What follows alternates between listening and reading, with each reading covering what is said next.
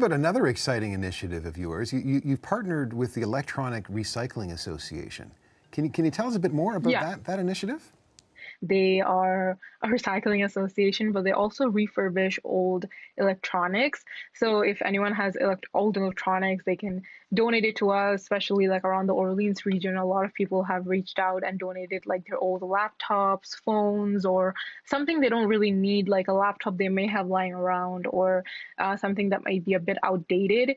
But what Electronic Recycling Association does is that they take all these materials and they refurbish it. If there's like two laptops and one of them is working but it needs a few more parts, I guess they take it out of the other laptop, and so they're not like throwing it away, they're refurbishing it, they're recycling it, which is obviously much better than sending it to the landfill.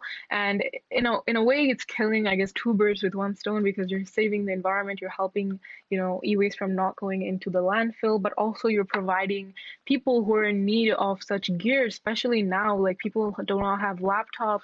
If they do have laptop, they might not have a camera, a webcam, and microphone. So, and a lot of us have like multiple amounts of these things, so we can just donate it. And Electronics Recycling Association, they provide especially youths with these products. So it's a really helpful cause, and a lot of people benefit from it, not just the community but also the environment. So it's a really great initiative.